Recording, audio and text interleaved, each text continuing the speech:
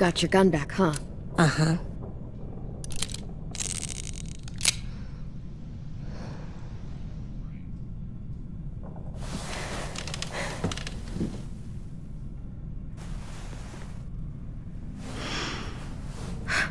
Ready?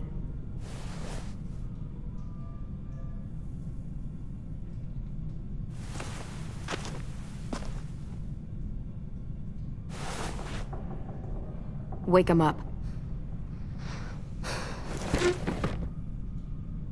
Wake up, shitbird! Son of a bitch.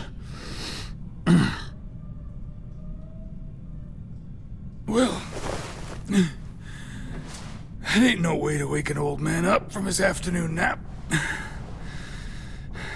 I was having a nice dream, too. About a girl I used to know from before. She also had me tied up, but I wasn't her prisoner, if you get my meaning.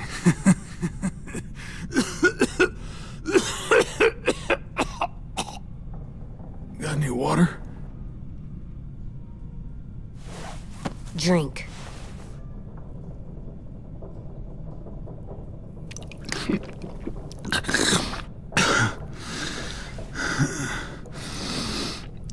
You've had your water. Now it's time to talk. It's the first time interrogating someone, isn't it? You let me dictate the agenda.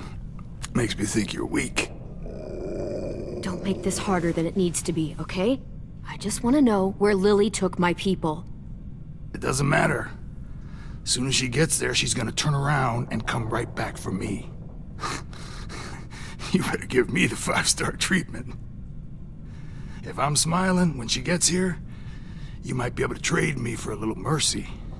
We underestimated you little shits, but Lily won't make the same mistake twice. You think Lily would come back for you? Look at the state you're in. You're worthless to her now. I can heal. There is no rescue party, Abel. Only a bunch of pissed-off kids who want you dead. So tell us where our friends are. You trade it for mercy. Lily will never give him up.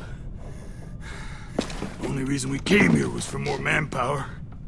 Losing Jonathan and me for 3 sprouts that can barely hold a gun.